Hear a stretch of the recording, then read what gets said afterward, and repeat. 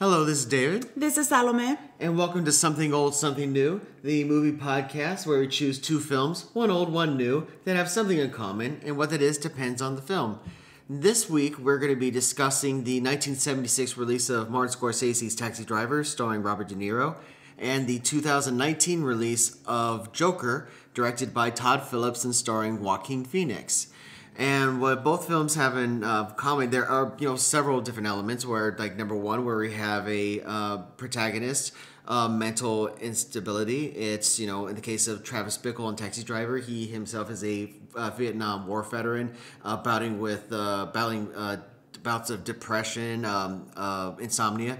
And in the case of Joker, where we have Arthur, who he himself is mentally unstable, which it's from a traumatic event when he was a child, where he was hit really hard in the head. And because of that, he not only bouts between going up and down between being happy and sad, but the main thing is that he suffers from chronic laughter, that he can't control his laughter at times. But it's not so much just that he was hit in the head. It really dives into the whole, emotional and physical trauma, because we won't spoil it much, but there is more to the story when it comes to that, Yeah, and to quickly to mention this, because we'll definitely touch upon this at the end of towards the end of our podcast, and that is, as we promised, that one thing was that, we were going to do a podcast involving not only this film, but also the King of Comedy. Unfortunately, life happens. Life itself happens. That's life. And,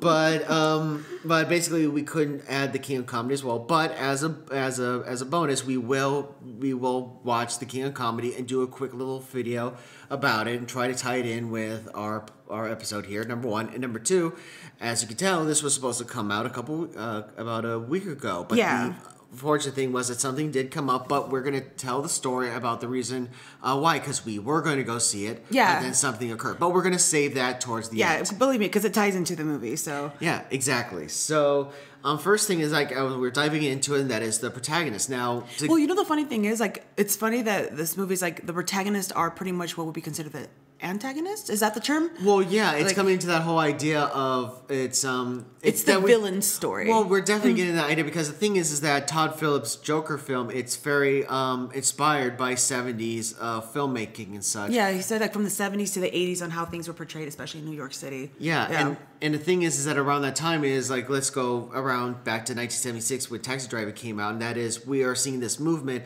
in the 60s and in the 70s where you get more of the who would be seen as the antagonists. Now they're going to be the protagonists. You can see that in films such as Bonnie and Clyde, where you see Bonnie and Clyde, who should be the villains of any other past Hollywood film, but now they are the heroes. They're the ones you're supposed to root for. And you also have characters like, say, the French Connection's Popeye Doyle, who he's supposed to be the good guy. He's the cop. He's battling all these evil people, but he himself has his own little issues as well. How violent he is, how in your face he is. You got Death Wish, where you got Charles Bronson, he's going to kill people, and I really do love. That's why honestly I enjoyed both films, because it goes into the structure of how the movies are made.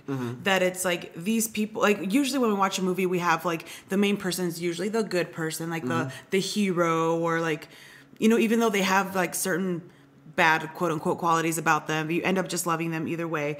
And there's a human element to it. But when it comes to these movies, it really walks a fine line into who a person really is. Yep. It kind of plays back and forth, but you start realizing oh no, these people aren't really great, but the way it's portrayed, it's kind of I don't want to say that's they had a reason to do what they did, because no matter what, you have no fucking reason to murder people. But it really plays with that so much, and it kind of it hits you a certain way. And I really loved that about Taxi Driver and Joker. Yeah, and the thing is let's just get out the way the plot of both films. And as with Taxi Driver, it's set in the mid-70s of New York City, where you have the main character, Travis Bickle, who believes that we're going through a moral decay, not only in regards to, and also how the city itself is in a big decay. Yeah, everything's going to shit, pretty much. Yeah, and how he himself comes across two women. How relevant is that to today? Yeah, with Betsy, and who's working for a politician, Senator Palantine, to get him not only to win a nomination for I think it was. It doesn't say I which think it was for political mayor, party. right? No, for president. Oh, for president. Yeah, Oops. to not only be Never mind, to be the nominee, but then to go on to win the presidency. You have that, and you That's have true. It doesn't show which political party, huh? no, it doesn't. And in the Interesting. case of Iris, where she is a 12-year-old prostitute, and it's Yeah. one of those where ultimately Travis Bickle, it's we go through his everything that he goes through and how his depression, how his insomnia is crippling him, and how you just feel his racism, his hatred for people coming up, and it's how he's a lonely man. Also, a walking contradiction. This is as stated in Betsy and stated in the film. Yeah. That he is one who talks about how everything is going to hell in a handbasket and the scum of the streets and all that. And yet, this is a man who goes and frequents porno theaters. In fact, he took Betsy on a terrible date to a porno. Oh my God. Oh, I cringed at that moment. Ugh. And also, like in the film, where he is a taxi driver and he picks up the people. I mean, there's this The one. very people that he hates. Yeah, and there's this wonderfully disturbing scene where Martin Scorsese, the actual director of the film, he plays this character who he has him drive him to this apartment. He goes, "You see that woman in the window? That's my wife, but that isn't my apartment." And how he's going to get this gun and he's going to shoot not only her, going to kill her, but kill the man. Yeah. And in the case of Joker, where we follow the story of Arthur, who is a clown for hire, works for a place called Ha-Ha's. And just how his mental instability and how it leads him down this path to where he becomes the Joker. Yeah. Now, whether he is the Joker that would go on to battle Batman in the future, I have my doubts about that. Because the two main ones are, number one, by the time he would face Batman, because, spoiler alert, Bruce Wayne is in the film, and we do get to see Bruce's parents get killed for the billionth time in cinematic history. I like how it was done. I'm done seeing them getting killed. I like how it was done. No, whatever. We'll get to that moment in a bit, but it's like... Whatever. But the other thing is, like, if you think about it, by the time that Bruce would become Batman, that this Joker would be in his 60s. So then he'd be like, "I'm going to get you, Batman." Yeah. Well, it's funny because in an interview, like, even Todd Phillips said that this movie isn't meant to tie in with DC. Like, it's based on everything like that, but it's not meant to, like... This Joker will not be shown in the next Batman movie. Yeah. You know? So it's like... Me and you had a discussion a few days ago about how...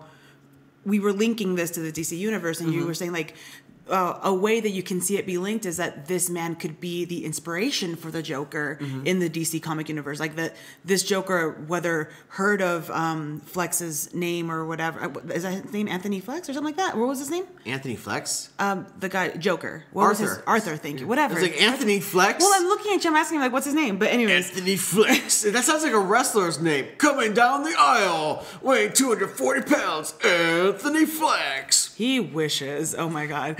But he's a skinny. Because the thing is that he does go through a big transformation. Joaquin actor, Phoenix lost 50 pounds, I believe, to play the part. Yeah. Oh my God. And I think it really added to the whole, like, instability of him. Like, it was really, really good. I really liked it. I know me and you have our debates about it, but yeah. But also the other thing is that just quickly out of the way, I don't buy for 1 second that Arthur would then become this criminal mastermind that the Joker would become. So I buy more but that's into the point. But the thing is that, and that's when my friend Cameron, who's a big comic book fan, who would go like, he would not see this guy who would become the Joker. That's why I believe in this idea of he would become an inspiration for who we would know as the Joker. Yeah, that's fine. Like, here's that the to thing, me, I find more believable than him becoming the Joker that we all know. Well, I wasn't fighting you about that because, like, that I understand that he's an inspiration to what Gotham ended up becoming. Because I think, if I'm not mistaken, Todd Phillips was saying that he wanted to show Gotham into, like, right before it became the Gotham that we knew. You know, so it's like he could have been the inspiration for who the actual Joker was and stuff. Because, I mean, like, they did link this Joker to Bruce Wayne and his family and all that, the Wayne family. So, and I thought it was honestly brilliantly done, but the way that it was shot, it was so, like, unsettling and very unreliable that it really added to the whole story and the whole element, too, of just the Joker in general. And just, like, these men who are not only battling their inner demons, but it's just coming out in such a violent way. You know, like, I think in Taxi Driver, his violence came, well, no, both of them pretty much came out of, like, just, whoa, you know? Well, I mean, in the case, well, here's the thing, and that is in regards to how they're both portrayed. You have Robert De Niro as Travis Bickle, Joaquin Phoenix as Arthur. I think it's Arthur Fleck, not Anthony Flex. You know what? I love that name, Anthony Flex. I'm going to be obsessed with that name for a long time. But it's just like how committed both actors are to the role. I mean, you can definitely, see it in terms of their physical transformations in both roles, and also in regards to one big connection that both films have and the characters is, and this leads to the film grammar term of our episode, and that is the unreliable narrator. Yeah. Oh, I didn't get to do my film term song. Well, you can do it now. Film term of the day. There you go. There you go. So, an unreliable narrator is, because the thing is that when we go to see a movie or we pick up a book, we are under the assumption as an audience goer or as an avid reader that what the narrator is saying is what's actually happening, what's transpiring. Mm-hmm. But it turns out that in both films, that, for example, there's throughout the film in Taxi Driver, you get to hear Robert De Niro narrate. It's through his journals, through his writings. Mm-hmm. But you see, there's one brilliant moment where you see him going through these.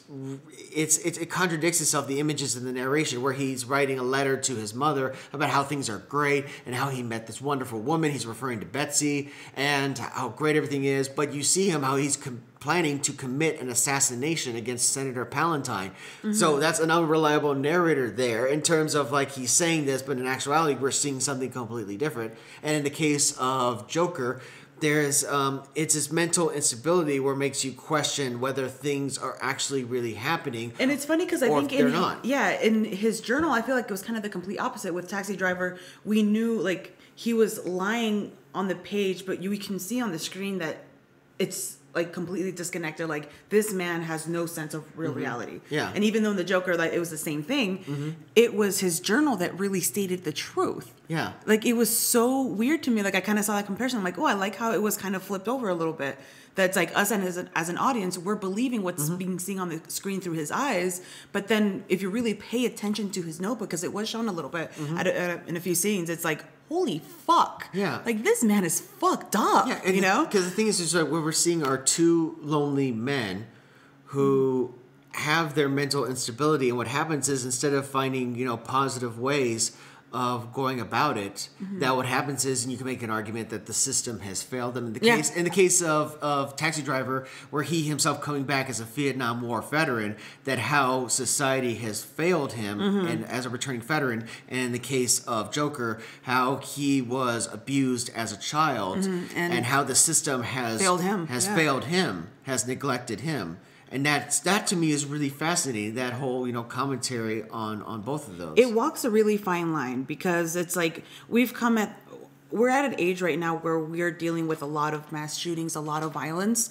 So, and we are not only so used to hearing it being blamed on mental illness, I'm pretty sure that a lot of us are getting tired of it being like, having mental illness be the thing that's being pointed at. But both of these movies really do bring that to light in the sense of like, even though not all horrible crimes were committed by people who were mentally ill, it is a commentary on society of how we are failing the people who need the help. Like in the case of Taxi Driver, like this man went to war for our country. He went to like all our veterans or all people like in the army right now, like you guys are fighting for our freedom.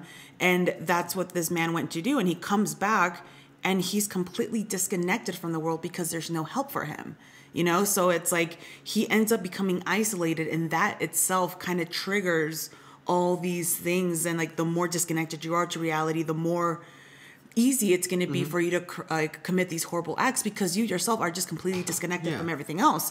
So like now with the Joker, it's kind of the same thing as a young boy, like as we realized throughout the movie that he was abused, and not only did he find out he was adopted, and he didn't know this, he was abused by the woman who adopted him, and he pretty much like he grew up taking care of his mother, and in the movie, like you see him as a grown man already taking care of his mother, and like he thinks the world of her and all that stuff. But then to realize that your whole reality wasn't even real to begin with is just like, what the fuck, right? And then you see in the movie that he's going to therapy, and it's just like there's a scene where his therapist says like, look, this is the last time we're seeing each other because funding has been cut and we're, we can't no longer treat you.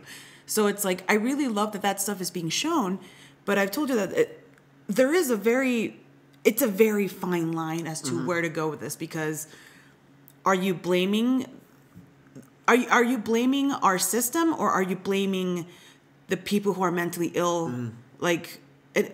But that's why I loved both of these movies, because it's no right or wrong, Yeah, the funny thing is thinking about, like, one of my favorite scenes in Taxi Driver is the fact that, because, we talk about the idea of, masculinity and this idea of, like, men being allowed to express their emotions or being allowed to cry, how, we're becoming, like, as a society, I think, more accepting of that, the idea of what it is to be a man. But in Taxi Driver, he does have other people that he discusses with, other, cab drivers and such, or friends of the drivers. And the thing is, what they all do in getting together is that they start blaming their problems on other people. They start blaming their problems on prostitutes, on other women, or on other races, on black people or Latinos.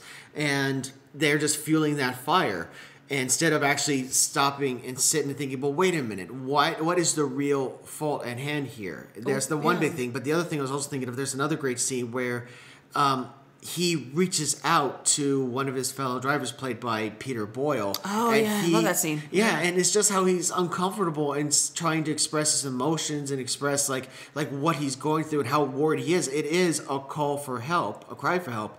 And Peter Boyle his character doesn't know how to respond to that. He is most likely going through those same struggles and such. Instead, he's like, oh no, everything's going to be okay. He glosses over it, because that's what we're being taught to do, that everything will pass, it's in your head, and that's the problem, it's in your head.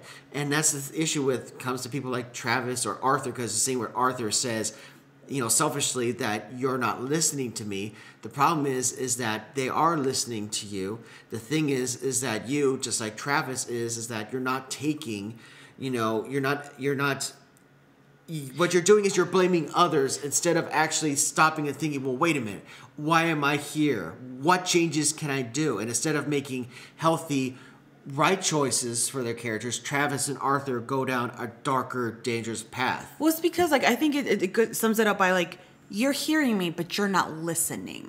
Yeah. And there's a huge difference with that. And I think both of these movies really show that, not only with society or even with themselves. They're not listening to themselves either. Take a step back and listen to what you're saying and what you're thinking or what you're plotting on doing. Listen. And they themselves are not listening, because they're so used to other people just glossing over what they're talking about or what they're feeling. And it's like, even the Joker, there's one scene again with his therapist where he's like, I can't remember what was going on, but he just sat there for a bit. He's like, you don't listen to me, do you?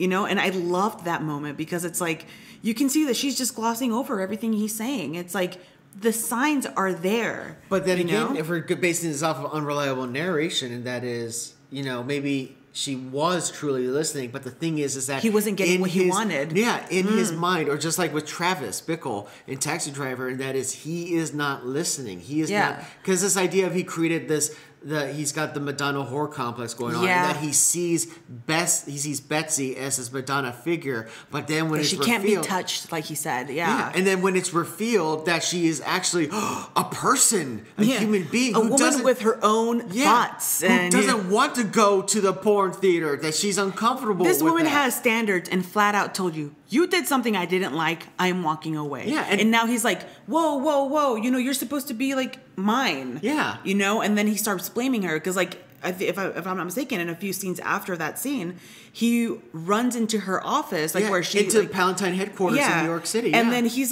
pretty much blaming her, what the fuck, you're rejecting me? Yeah, it's well, first of all, women, you guys know that feeling sometimes when you reject a man. I loved how there's so many small social commentaries throughout the film, but I don't know if that was I feel like it was the purpose, but it wasn't the purpose. It's kind of, again, you take what you want from it type of movie, from both movies. But it's this man does not want to take responsibility for anything he has done, because he's a war veteran, even though he hasn't flat out said it like that. But you can take it as this man fought for our country. He came back. He's expecting, something, and he got shit. And the other thing is that you compare and contrast that with Arthur going and because he wants to be a stand-up comedian. He wants just like his idol on the talk show with Murray, played by Robert De Niro. Well, once again, played by Robert De Niro. He wants to be that, and he wants to be loved. He wants to create laughter and bring smiles to people. But the thing is that it's shown is, and you see two versions of that scene. Mm-hmm. One, the first time where it's in Arthur's head, where it starts off awkwardly at first, but then suddenly the crowd is applauding and laughing and he's falls for him. Yeah, it's unreliable narration because then we see what the truth of it is, and that is there is a recorded footage of him. And it's comedy stand-up, and it's presented on Murray's show, who's a talk show host, and it's stated played by De Niro. Like a late night show. Yeah. Think of it that way. Yeah. Think of it like a Johnny Carson type figure. And here he is, and it's a father figure, and he shows the truth that his comedy routine was awful, and that he's being laughed at and mocked at, made fun of by this father figure. Yeah, and we have to mention father figure when it came to that, because in the first scene, like when we thought at first it was like, oh, is this really happening? But it turned out it was like, all in his head. Once again, fueling unreliable narrator. And I loved how they did it. Oh my God, it was so amazing. But in that scene, Murray points Arthur out in the on the crowd, and he makes him stand up, and he starts talking or whatever. He goes down, he hugs him, and then he ends up saying, I would give this all up if I could have a son like you. Something like that. Mm-hmm. And hugs him, and then just get to the next scene and stuff. And then now fast forward to that scene that you're talking about, the actual scene, what ended up happening, how Murray ends up finding out about Arthur. Mm-hmm. It's like in the worst way possible. This man that you want to be your father because you're lonely, you never had a father figure to begin with. Mm-hmm. This man is mocking you on live television for the world to see. And it's like, holy fuck, Yeah. And it's really, really good. Yeah. And the thing is that, let's all point towards the craftsmanship of the people behind the scenes. In the case of... for both movies. Yeah, in the case of Taxi Driver, you've got Michael Chapman, who did the cinematography, who would work with Robert De Niro. He would work with De Niro again, and with Martin Scorsese lensing, Raging Bull, which he was nominated for an Oscar for. And you have Lawrence Sher, who has a healthy collaboration with Todd Phillips, who did the cinematography of the Hangover movies. He himself lensed Joker, and how both cinematographers go at it. In the case of Michael Chapman, and the thing is, with Scorsese, is one of his favorite films. He loves the work of Powell and Pressburger, two British filmmakers, and the usage of the color red. One of his favorite films is called The Red Shoes, and throughout Taxi Driver, you see this color of red intensified, and it becomes it's maybe headache inducing. It adds to that fuel to Travis's fire, that as he drives down the streets of New York City, through the streets of Harlem and the Bronx and what have you, mm-hmm. and it's headache inducing, and it's like that red just comes more and more and more intense, or you see the reflections all over the place, or how maybe a lens flare now. It just feels like the blood that's going to be shed because of everything that's happening. Yeah, and also just it kind of adds to this whole dreamlike quality, or your own hell, pretty much. Yeah, and I really loved the way this the movie Taxi Driver was shot, because because it had this kind of dreamlike quality to it, mm-hmm. but it still had a way of realism that it gave you that state of in between falling asleep and awake. Mm-hmm. that very just, I don't know if you guys I forgot what the actual term is, but it's in between being asleep and awake. You don't know what's real, what's not, mm-hmm. In reality, whatever. So I loved this movie, and added so much to it, and added so much to the character and the plot and everything. And you know me, I usually don't like watching movies like that. And it's also how they shoot it, to where how with Travis Bickle, how he feels isolated, alone. There are scenes where he is with his friends and they're communicating. He is sitting off the center of the frame, near the edge of the frame, that he's isolated and alone. Just like in Joker as well. And this is why I really loved how it was. How do you call it? Oh, sorry, I lost my train of thought. How it was framed? How it was framed, and the comparison, because if people have been paying close attention to the Joker movie and everything that's been talked about, it is really, really compared to the King of Comedy and Taxi Driver. Mm-hmm. And we watched Taxi Driver first. I've never seen the movie before watching Joker as mm-hmm. well. And so when we watched the Joker, I was like, ooh, this reminds me of Taxi Driver. This is like how it was shot, and this and that and that. Yeah. But I don't mean that in a bad way. It was like such a beautiful ode to it, like to the movie as well. Beautiful. Like I don't know if that's the right word to say, Well, but like I mean, yeah, how they shot. I mean, because the other thing that Lawrence Sher does that Michael Chapman doesn't do is that there are several handheld shots in it. So, for example, when he commits his first 3 murders in the film, Arthur Fleck, that Arthur does this dance in a bathroom, and just how it's shot, how you're moving along with him. That it's like it's uncomfortable, because the thing is that learning this from one of my film professors is that when you shoot a musical, that the best course of action in shooting a musical and showing a dance is to show them full, show them from head to foot. And that way you see them clearly dancing. In this case, Todd Phillips and his cinematographer, Lawrence Sher, they decide we're going to go in there, and so you are lockstep with his madness, and you can't pull away. Mm-hmm. And it's like there is something beautifully macabre about how he dances and how you're watching how his movements are, but it's also very unsettling. So unsettling. It's kind of like a different creature. Like what? I don't know. It's kind of very alien-like in a way to me. It's like this man is so out of his I'm going to say element. So out of his element, because you'll see towards the end of the movie that it's just like that. Oh God, I don't even know how to describe it, but I will say that despite whatever people think of Joker and stuff like that, Joaquin Phoenix did such an amazing, amazing job, And I really liked also how both... Well, actually, I don't know about Taxi Drivers. So you let me know how that the relationship between the actors and the director and like the creative process. But like with Joker, Todd Phillips, that's the director, right? Mm-hmm, yep. Todd Phillips, The movie was pretty much being developed as it went along. Like he gave the actors a lot of creative freedom. They did a lot of improvisation. And I feel that not only did that add to the connection between characters, it also added to the disconnection as well, because you have to show that this character is very disconnected from a lot of people, and it's like, I feel that like, you can't fake that. I mean, yes, actors are supposed to act and like be able to convey that, but I feel that because of the way Todd Phillips was able to do the movie the way he did it, and also he did another cool thing in the movie that I'll have you talk about that when it comes to the score and stuff, is that he just let them do them pretty much, Yeah, and the thing is also, like, this is the second collaboration with Taxi Driver, the second collaboration between De Niro and Scorsese, where they first worked on Mean Streets, which helped propel Scorsese as this up and coming filmmaker. I think the film was released in 1973, if memory serves. And the other thing is that I want to talk about before the score. I have to quickly mention the editing in Taxi Driver, and that is. It's not edited by Scorsese's long-term film editor Thelma Schoonmaker, who they've gone way back when they were actually working on Woodstock, where Thelma Schoonmaker was working on that film in the late 60s.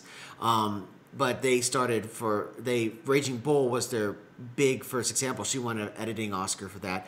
The thing is with editing in a Scorsese film, in particular in Taxi Driver, is just how it's able to convey Travis Bickle's descent into madness. I don't think so much in Joker with the editing, but definitely in the case of in Taxi Driver, where there's this sequence, this montage, where it's him driving his cab, and you see him passing by this green light, and then picking up other pedestrians, and you see the same green light, and then you see it again, and then you see it again, and again, and it's like you start to then it's like go crazy with him. Well, you lose time. You lose all sense of time.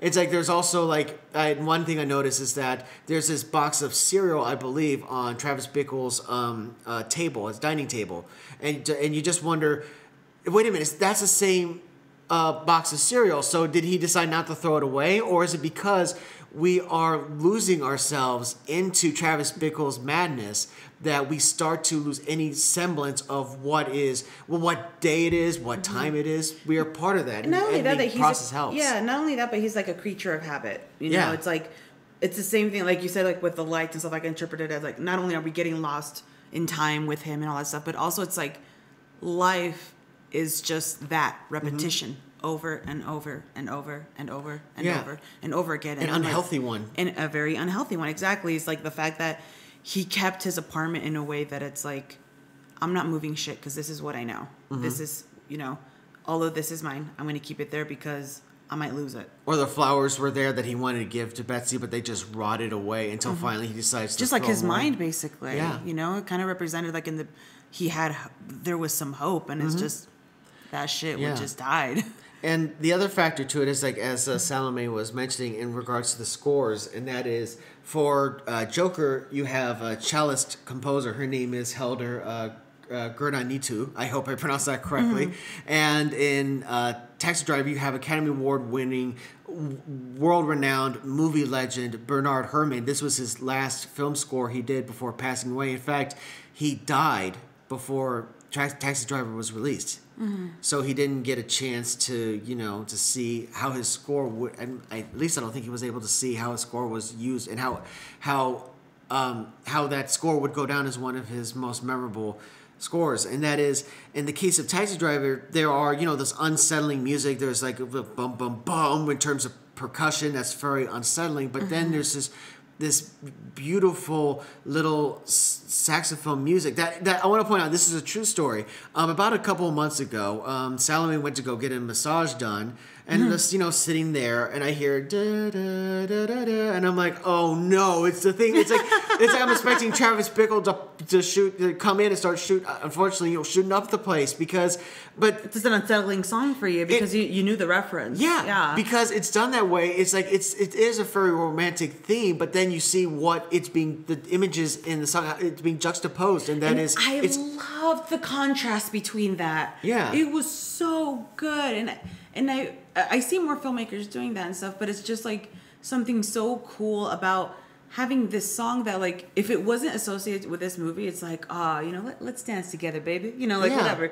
But then you just see that it's connected to madness, you know? It's like, holy fuck. But also, remember, if memory serves, I think, didn't that music play during the scene where a character named Sport, played by Harvey Keitel, who is the pimp for Jodie Foster's character, isn't that music being played while he's dancing with her, this much older man? Good question. Yeah. Good question. I don't know. I might want to check that out. I think that did occur. So it's like what's happening is you have this beautiful music being played with all these disturbing fucking people, and not just the people, but these disturbing images and ideas, and also the fact that it's being played while he's driving around New York, and his big movie screen or TV screen are the windows of his cab, and how he sees the world going to shit, in his opinion. Yeah, but the music is there to just mask everything, just like you know, kind of society in general is like I don't want to say that the music will represent the media or anything, but it's like there's horrible shit happening, but hey, let's distract you with this instead. Yeah, and in the case of, and then an opposite way with Hilder's score in Joker. Like Betty White in the Golden Girls when she does like her. Oh no, we mustn't do the Giga Frickendugan. Yeah, you're from St. Olaf. I didn't know that. Cool. Yeah, and in the case of Helder's score in Joker, it's definitely very unsettling. But as stated, she was a cellist. She worked with Johan Johansson, who was a very talented composer before he passed away a couple of years ago. That it creates this unsettling world for it, where the score itself it's beautiful, but it's also very unsettling. I mean, it's more, if you had to choose, it's definitely non-traditional, but I guess also traditional in the sense of that, you kind of expect this for a movie about like a crazy guy to kind of have a crazed type of score. Yeah. And what's really cool about the score too, I'm guessing this wasn't done in Taxi Driver, but either way, it didn't hurt the film. But with the Joker, they ended up doing the score before they shot the movie. So it's like Todd Phillips ended up having the score play as in certain scenes when Joaquin Phoenix was acting or whatever to kind of help inspire him and get into the Joker role. And I think that really influenced the quality of the film, which is like, I don't know if you know on the top of your head any movies that have done that helped like improve like just how things are shot, everything. But because he said that he added that not only to the actors, but he had it play in like the dressing rooms, like behind the scenes, to have the whole crew get into the same mentality and vibe. Well, I can tell you this, that one filmmaker who definitely is a big influence on Scorsese, and I'm assuming an influence on Phillips as well, is an Italian filmmaker named Federico Fellini, who did films like La Dolce Vita, 8 1/2. And the thing is And this was more of a, if memory serves, more of a byproduct of how the Italians would make their films in the 50s and the 60s and such. And that is that they would, like, you know how when they're making a movie, you have like the guy who's in charge of the boom mic. So you'd see that one fellow, he's got the big, you know, long stick with the microphone at the end, and they're recording the dialogue of the actors. And of course, most of the time the actors will come back in post and they would do additional dialogue recording or ADR, so, you know, to clean up. So that way, if, you know, if they're talking, they clean up. So then it sounds like this. So you can hear it clearly. Yeah. But anyways, what Fellini would do is he would do away with that. He would have the actors still speak their dialogue, but what he would do is he would play music over the scenes. So then if you watch the movies and you see that there's a movement to the actors as if there's a bit of a dance going on, that's the reason why, that they're essentially moving to the music. I love that. Because every time, like, I don't know, I mean, both of, like, me and you have loved films since we were kids, so, like, I know for a fact me and you have had that moment where you're playing a scene in your head, or like that you're the actor or whatever, and then you have this song playing in the background and you're just kind of like moving with it too. It's like, it's so brilliant to me. And also what I really loved about Joker, and I've seen this whole like big movement with movies that are using already established music to add into their scores, and or like music, whatever, in there. And I loved how they used the song Smile. Because I love that song. I love that song so much. And to those who don't know, Smile was a song written by Charles Chaplin, who there's actually a scene in the movie where they go to see a premiere. Maybe it's a bit on the nose, but it's where they're seeing Modern Times playing on the screen. And so, but no, you see that and you hear, you know, Send in the Clowns, you know, kind of have those, you know, songs being played in the background. And That's Life, of course. Oh, that one too. I really liked it because it really added to this whole like element to it, like the irony of it all, like, you know, smile even though shaking. And it's like you see this man that's like, oh no, legit, he is going crazy, but he's been taught, or like he had it drilled in his head that he's supposed to smile because he's gonna bring joy and happiness to a lot of people, you know. So it's kind of like, and please remind me at the end scene of the movie when he's driving in the car as the Joker already, and like there's like chaos all around. And the how city. it mirrors the beginning of the film where he's on the bus and how he's at a low state in his life and now he's at a high state in his life. No, not that. Well, I mean, yes, that too. Just but put that were they playing the song "Smile" at that moment or not? I don't recall. I thought it was Hilder's score, if memory serves. Okay, we're gonna have to, like, if you guys have watched the movie, please let us know in the comments. But like, if it was Smile, like, I thought that was brilliant because it's like, again, like in the beginning, like, you know, that song was showing that he's like trying to achieve that, and then at the end, in his mind, he achieved that. Like, look at all these people, even though it's fucking chaos and murder and fire and just death, he's smiling. He's like, I brought joy to all these people. Like, it's insane to me. Like, I thought it was so well done. But yes, going to that comparison that you're talking about, I love how, I remember more in The Joker than in Taxi Driver, but I'm pretty sure you can remember. There's like these elements where like it kind of is like a callback. Like you said, that specific scene in the very beginning of the movie, we see Arthur just, you know, like he's just going through life. You know, everything's fucking shitty. He's not the Joker yet. He's looking out the bus window, just looking at this world that rejected him, that no one notices him. He's just hated. And then at the end of the movie, where he's finally his true self, his true essence, and he's seeing all of this like chaotic world around him because of him. He created it, and like I just loved both of those shots, the comparison of like who he was and who he is now. You know, I loved that so much. And the other thing is, I definitely want to talk about with the endings, where it's like in the case of Taxi Driver, at the end of the film, where Travis Bickle fails at committing an assassination, trying to kill Senator Palantine. So what he does instead is he goes and he kills Iris's pimp, this criminal lord, this crime lord, who was going to have underage sex with Iris, and also a bouncer at this seedy little hotel for child prostitution. And then he becomes a hero. And then at the I mean, some folks think, oh, maybe it's just a dream, or maybe it isn't. I take what Paul Schrader said, and that is the writer of Taxi Driver, and he said that at the end of the film, where you see Betsy get in the car, but always in the reflection, like of De Niro, of Travis Bickle through his eyes. And at the end, when suddenly you see him look in the rearview mirror and he sees something, and suddenly it goes kind of crazy again in terms of the camera zoom in and the edit. And then it's like how Paul Schrader says is that he thinks that you could just then begin the film over again because this isn't over, that he will do another murder and another one and another. It's just like a man got away with it. And now, like, I remember me and you were talking about just how these villains are being interpreted, and it's a very fine line of, also, again, a commentary. Well, here's the thing, though. I don't know if these are the intentions, but it's like, I love that both of these movies can be what I like to say, beauty's in the eye of the beholder type of movie,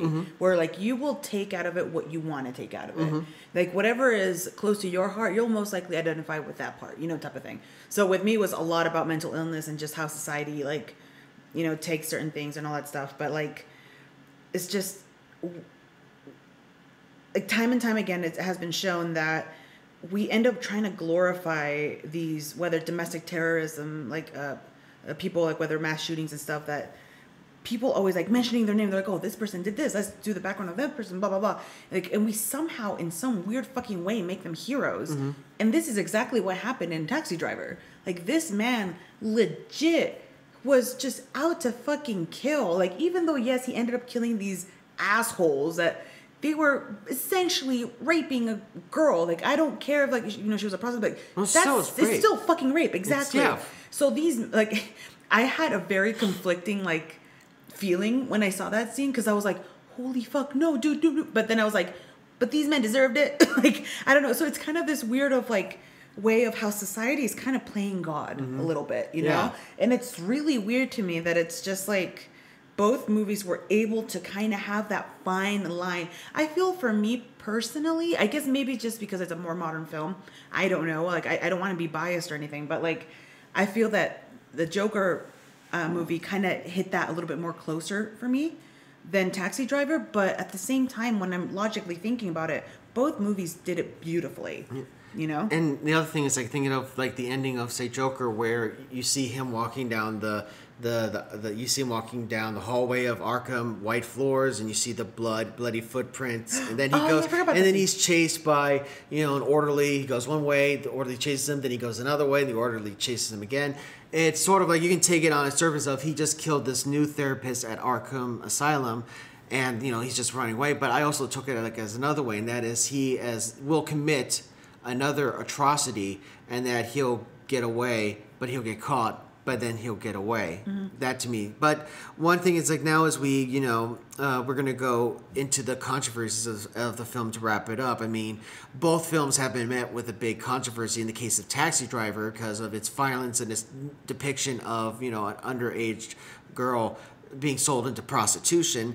That you've got John Hinckley Jr., who was this crazed man who tried to assassinate Ronald Reagan in 1981. And what happened was he, didn't get away with it. But he said the reason why he did was because he was inspired by Taxi Driver. He wanted to impress Jodie Foster. And in the case of Joker, where you've got people who first saw the film in Venice and Toronto were saying this film's going to start riots, and that there were real threats, some that were so legitimate that police officers went to the theaters to make certain that nothing happened. That which leads us to our story, and the reason why this episode wasn't done until today, why we didn't meet last week's deadline. So, Salome, take it over. So what happened? Yeah, so we went to watch the movie because it came out on Thursday night here in Vegas. So it's like we went to go watch it. And as you know, like the controversy surrounding it, there was like a lot on the news about how there was some credible threats that there was going to be mass shootings in a lot of the screenings. So it's like throughout the whole weekend, there was a lot of policemen in a lot of the theaters. If I'm not mistaken, actually one theater stopped showing it for a little bit until it went over. But so we went into the movie theater, and first thing I noticed, there were some cops there. It was like, and for me, it should have put me at ease, but it didn't. And a little background to this as well, as for some of you people who might not know, I do deal with anxiety. I do deal with depression, and it's like, and whether stemming from personal trauma or actual like physical trauma from like accidents, like one recent, one from previous. So it's like, and also dealing with fibromyalgia. So like having all of this all together, like I'm dealing with my brain fog and I'm dealing with anxiety from everything that's stemming. So it's like, I'm already on edge. So we go into the theater, we're sitting like, it's like the first row before like, there's like a dip and then there's like seating right near the, like the getting screen. closer to the screen. Getting closer to the screen, right. So we're sitting there like front and center. And I noticed this man sitting in front of us, like, because we're looking down at him because of how the theater was structured.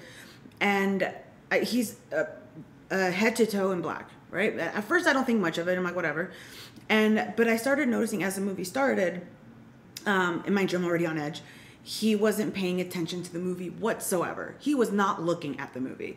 He kept fidgeting. He kept looking over his shoulder at the theater, like people who would pass by, and like he would reach into his pocket and then kind of pull out and then kind of just like sit there. He'd again start fidgeting again, grab his water bottle, drink it really quick, and kind of just like fidget with his water bottle and again look over his shoulder, but never looking at the fucking movie. And so at this point, when I noticed that, I couldn't watch the movie. Mm-hmm. I just kept watching him. And then and this is where my mind really kind of like, I got really triggered for some stupid reason. I saw him pull out a phone and it was a flip phone.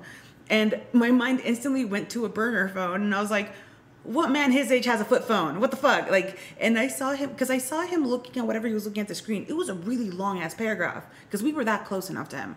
And so I was kind of like, okay, that's weird. And then he puts it down, he puts his phone away and then kind of reaches back to like his, like, because he had a kind of like a hoodie type of jacket or something like that. He kind of reaches in and then he pulls out and it's looking again. And it's kind of like his leg is bouncing back and forth. And at this point I start having a panic attack because because of what's been going on in the media, I was like, is this man going to do something? Mm-hmm. You know? And I started freaking out. And that's when you notice, you're like, hey, are you okay? And at first I was like, I'm fine.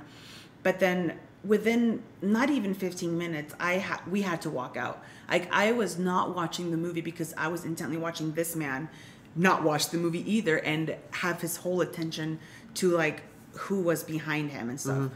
And so we just got out of there, and I can't remember if I cried or not. I was just honestly so... You were shell-shocked. I was shocked, and luckily, of course, nothing happened. Luckily, like, because I mean, I don't even know if I told you this, honey, but I did not sleep that night. Like, honestly, I fell asleep, but then I woke back up and I kept getting on my phone, getting on the news, trying to see if anything happened, mm-hmm. because you have no idea how much I was like, if something happened and we didn't report it because there was police officers there, like, what if I was responsible for like lives that were like killed or something? Yeah. And I'm kind of getting a little emotional now because it's, for people who do not, who deal with anxiety or like mental illness or anything like that, it's something very terrifying. And this movie already, the subject matter to begin with is, it walks a very fine line. And so I was honestly petrified of something mm-hmm. happening. So, I mean, this was on Thursday. We were supposed to film on Sunday. And then you were telling me like, okay, we can come back tomorrow. And I was like, no, I can't. I honestly, like, I pretty much kept getting frozen in fear. Like, I was so mm-hmm. fucking scared. And I thought it was just me, honestly. And I remember, like, you know, going back to work and talking to my friends, and they're like, "Oh, I know how was the movie?" Because I told them we were gonna go watch the movie, like we saw it on Thursday, but like, oh no, then I talked to them on Friday. That's why. So like they're like, "Oh, how was the movie?" And I was like, "Well, I didn't go," and they're like, "Why not?" So I ended up telling them why, and I'm not kidding you. Most of my friends that I talked to, who I told them that, they told me that's the exact same reason why they didn't go to the movies yet. Yeah. That they were whether going to wait until it's in a streaming service or they're just not going to watch it because they're genuinely scared of something happening.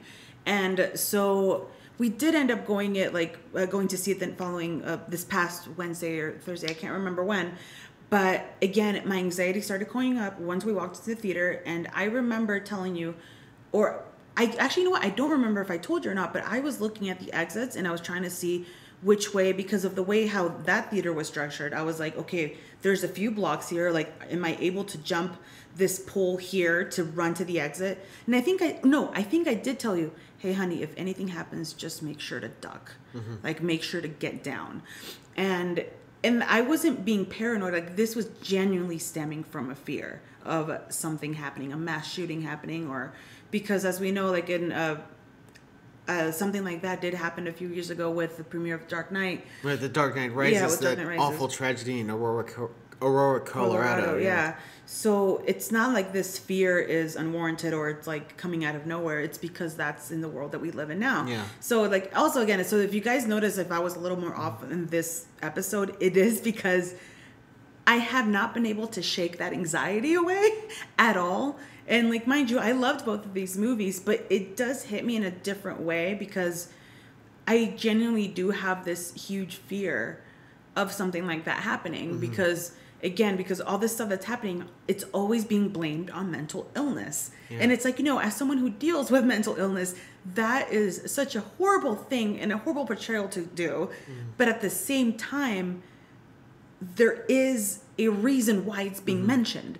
So yeah, like, I don't know. I've been just feeling in this weird, foggy state of mind that I haven't been able to really fully process certain feelings because of it, or even be able to fully talk about the movie how I want to talk about it, because it's like, I feel like my mind is getting to this protective mode of like, okay, I'm just going to blur everything for you and just until you relax, because I've been on edge ever since. Yeah. And the thing is, and as I thank you for telling all that, baby bear. I love you. And, I love you too, honey. And the thing is, I just keep thinking when the Virginia Tech murders occurred when I was in college, I remember a film professor of mine, Professor Wagner, he said that, that he always felt that universities were sort of like a sacred temple to him, that that they were a place to go to learn, to be safe. Excuse me, that was my chair. That was a chair, wasn't nobody did not let anything loose, I swear. I'm sorry. It's like nobody. I accidentally pushed my chair. Yeah, sure you did. But I pushed too hard. But anyways, he said that it just saddened him that that such a sacred institution as education and such, that it would be that these awful acts of murder would occur. And it's just now it's to that point to where, we see it to the movie theater, and that this is a place that we all go. The best movies are the ones, it doesn't matter how long the movie is, doesn't matter when the movie was released or where the movie takes place, the language, how it was made, black and white, color, animation, science fiction, fantasy, horror, it doesn't matter. Whatever is to tell the story, and that is we all go to relate to these characters, or to have these emotional connections, honestly, to escape. Yeah. And the thing is that that's been, threatened by these awful atrocities. Yeah. And it's funny because, like, I know me and you, sorry, I'm just like getting emotional, I'm like kind of crying. But like, me and you have talked about it before of like, I've been having this huge fear of just even going out to whether like, a festival or a concert, I'm always literally, even at work, I'm constantly thinking like, where are the exit signs? What's the safest way to get there or get out of there or whatever? And you've told me like, we cannot let fear rule our lives. Like, we have to go out there and live life to the fullest. And the one passion that the passion that me and you have are movies. Yeah. So it's like, movies for both of us have always been a way to connect and also disconnect from the world.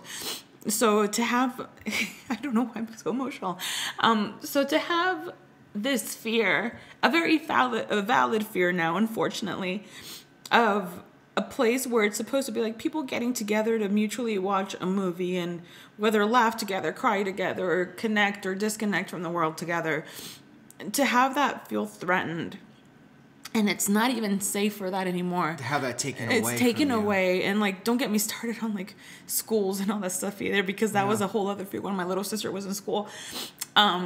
It's something really sad and horrible in the world, because it's like these movies are meant here to, like, whether educate us or help us just, forget about the realities of the world and what's really going on. And so it sucks. It really sucks. And I'm not going to lie, for like the whole week, I was like, fuck, I ruined our episode because we could not record. Like, for the life of me, I couldn't. And then, like, even right until you pressed record for this podcast, I was like, I don't know what to say. I'm still in this weird fog state of mind of still trying to just calm down, and it's not happening, you know? Yeah. Oh, but having you've done a great job. Thank you, honey. You know, all I wanted was a compliment. No, I'm kidding. But having that said, these both of these movies really, and I remember like right after we watched The Joker, we had a huge debate about it, and I go back into what I said about how the beauty's in the eye of the beholder for this film, and I hate using the word beauty, but that's what the actual saying is. Both of these movies, you will take out of it whatever you want. You know, it's like, is there an actual, like, at least with The Joker, or even Taxi Driver, like, well, Taxi Driver has more of a purpose on what it really wants to show, but at least with Joker, it's one of those, like, what is the message? You know, like, what actually is trying to be said? And it's like, that's up to you to find out. What did you take from it? You know, type of thing. Yeah. So it's like, movies like this, yes, should be made, and there's nothing bad about that.